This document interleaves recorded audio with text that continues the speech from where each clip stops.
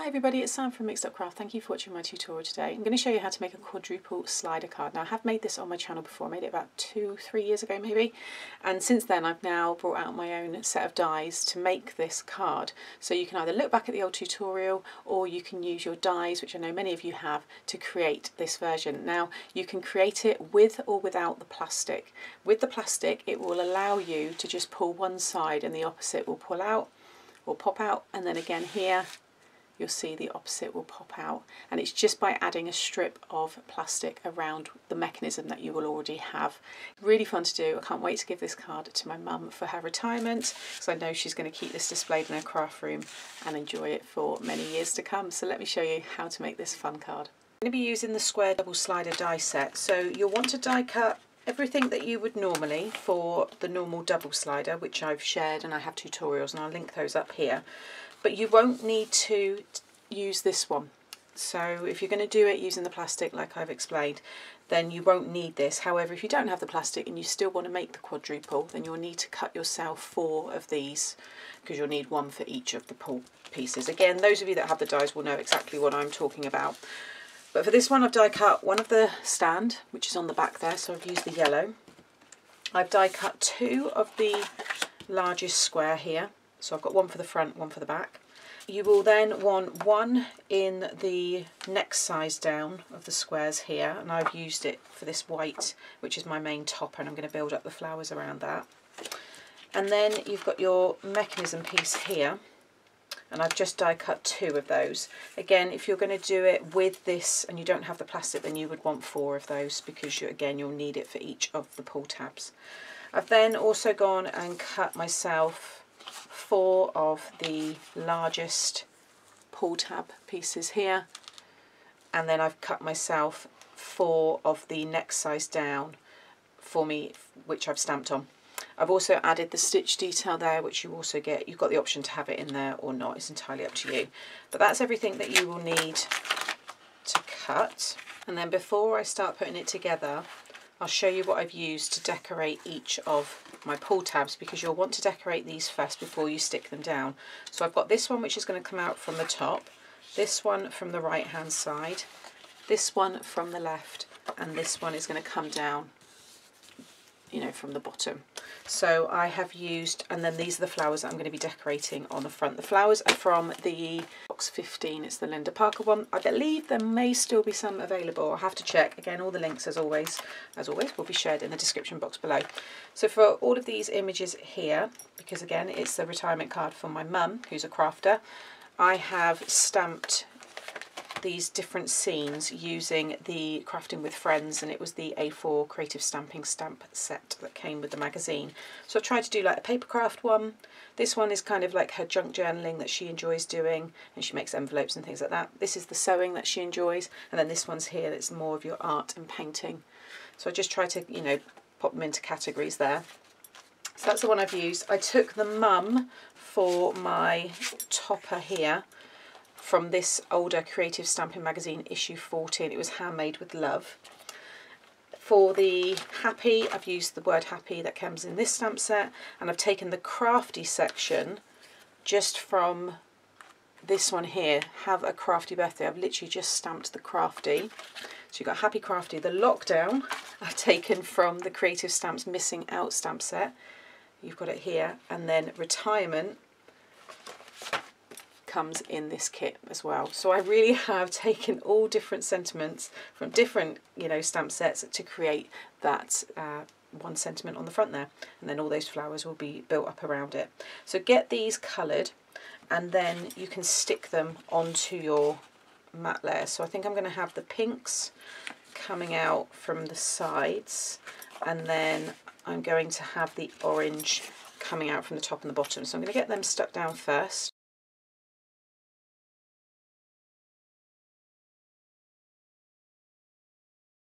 Okay, so I'm just sticking down that one as well. What I'll do is I'll just quickly pop in a very fast video of me colouring these and just showing you how to do the masking. So you just stamp whatever image you want to be in the foreground. You stamp that first, so in my case I've stamped this cluster of envelopes here. I stamped that first, then I stamped it again on masking tape, then peeled the sticker, cut around it, peeled this off and stuck it over this, and then stamped everything else, and that will then, when you remove the masking, all of these other stamps will be behind this image. So I'll pop the video in the high-speed part now, and you'll be able to see exactly what I mean and how I've done that.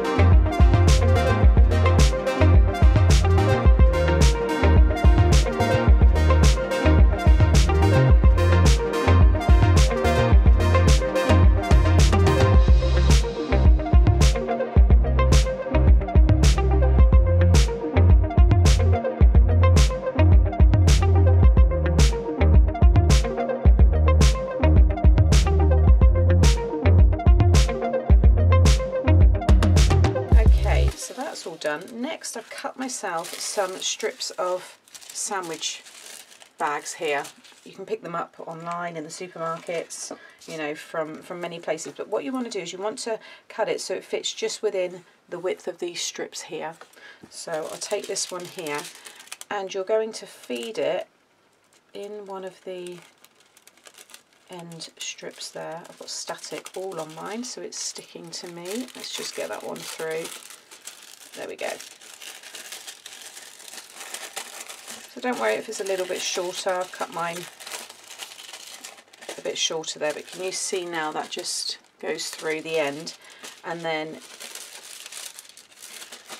hopefully yours won't have as much static as mine has because it's full of it, but it will be fine. It will actually help it move even better because it'll be stuck to the cardstock. But can you see how I've just gone through this end one and all the way through to that one there? You can see it just slides.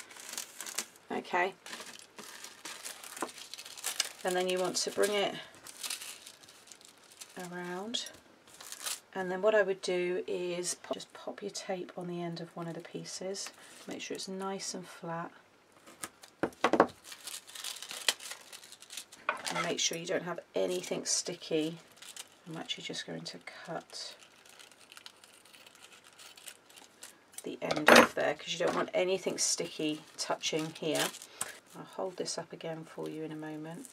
So peel the backing off, make sure that's nice and flat, and then just bring this around so it's nice and taut, and just let it sit over the top. And then you'll see I've got this kind of excess piece here, just trim that away.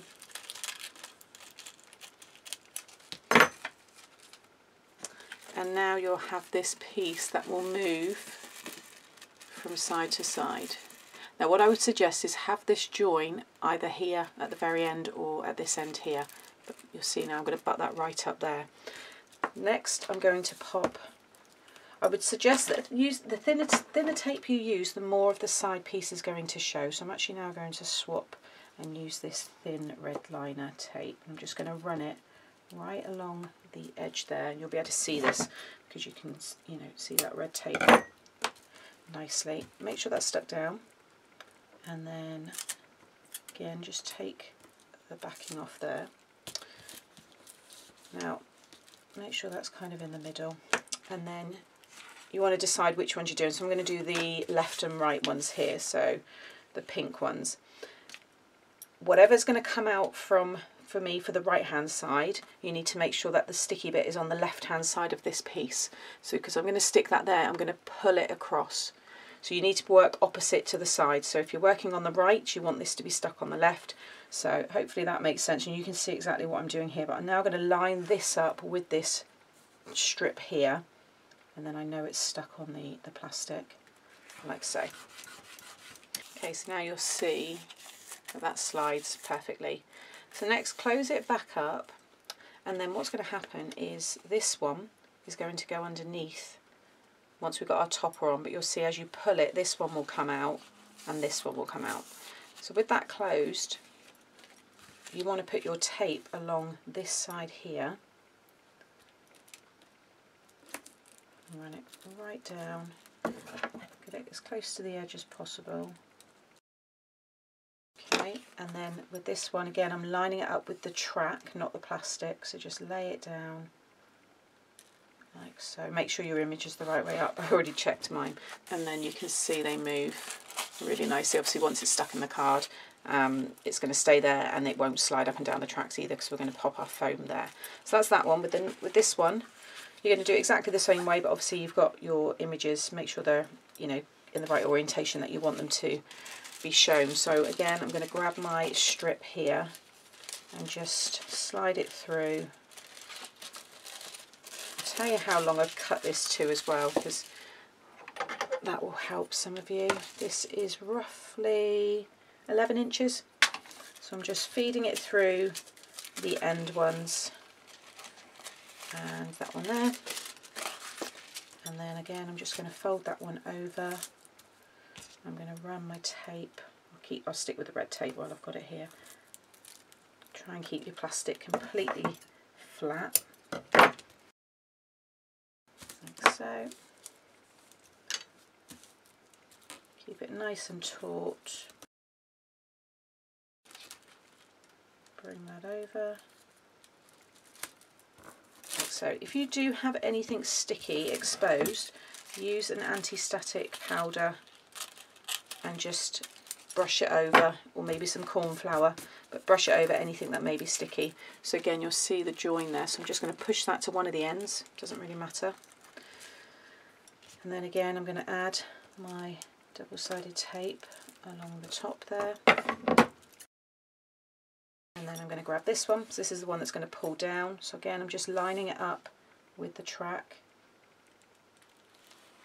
like so. So you can see now that will pull down. So then I want to flip this over, and you'll have that turned over, but I want to run my tape along the bottom there. Again, make sure your image is where you want it, and then I'm just going to make sure your plastic's kind of, you know, kind of in the middle, and then just stick that one down so it's everything nice and straight. So now we're going to end up sticking this one over this one, but those two will pull out, and then those two will pull across, and then our topper with everything on it's going to build up on top of it. So next we want to grab some foam tape. So I've got these strips here which I picked up from Amazon, and I'll share the links below. So I'm going to close them both up. Okay, so first of all I'm going to run a strip along here and here. Take the backing off. It doesn't matter which one you have on stuck behind your front piece. I'm going to flip this piece over, and then I'm going to make sure you've got kind of an equal border. I'm just going to stick that one down on top there. Now I've just thought you're going to need to die cut another of these small ones, so it's that matte layer, this white one here, so just your smaller square, die cut that again. I'm just going to die cut it in the same yellow.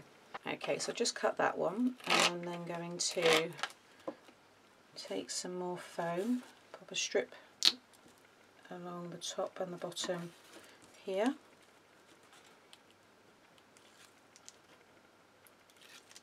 And then I'm just going to lay this one, so it's just got a little frame because it's slightly smaller than the other yellow one there. But now that's just a double slider now, it's just locked in there. You can put your stand on the back if you want to have it as just a double. But I now want to add this one on the back, so I'm going to grab 2 more of my foam strips, and this time I'm going to stick them along the side here. And again, make sure everything's the right way up, and then this one is just going to sit again, so you've got a nice equal frame within that yellow piece. So now you can see how we're going to have our 4 sections, and then you've got your other final piece which will be the same size as the front one, and that needs to go on the back. So I'm just going to grab 2 more foam strips, and again just lay one down either side, and then you just need to line this one up. I'm going to hold it up just so I can see it a little bit better. So now you can see our quadruple slider. I've then got my stand. So with the stand you just want to fold and burnish all of the score lines. So you want to have a tab on the right hand side here, this small section. You will then have a mountain, a valley, and then finish with a mountain. So you will have that shape like that. You're then going to add your glue to the tab there, and then just bring that side around. Okay, and you'll see it's a nice wide stand, so it can take the weight of this card when it's all open. So I like to then attach the side that's joined. I'm going to use my cloud glue, and I attach that side to the card. So it just means then, you know, if anybody does look at the back when it's open, they won't see the join.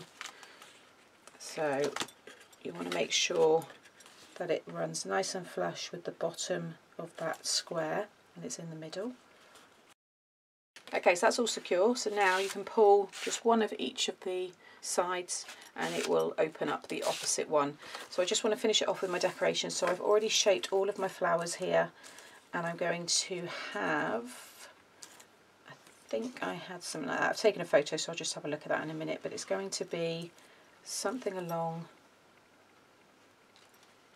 those lines. So I'm going to have, and then the pink and the yellow, and then I've got all these leaves. I'm going to add some Nuvo drops, and I may even add a butterfly as well onto the front somewhere.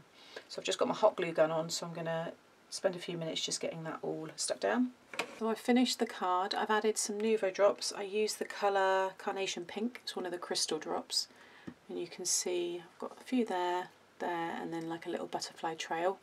And then on the flowers, can you see how sparkly they are? And that's using the Spectrum Noir, and it's the crystal clear sparkle pen.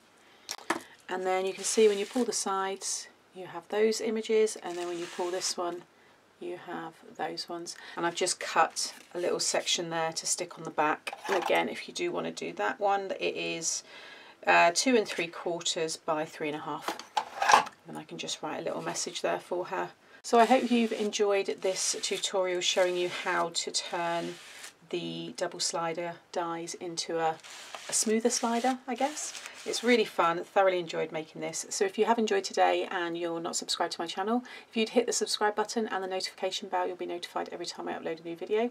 Also popping up now will be some more fun tutorials that you might want to watch next. And as always, thank you for watching, and I'll be back again very soon. Bye.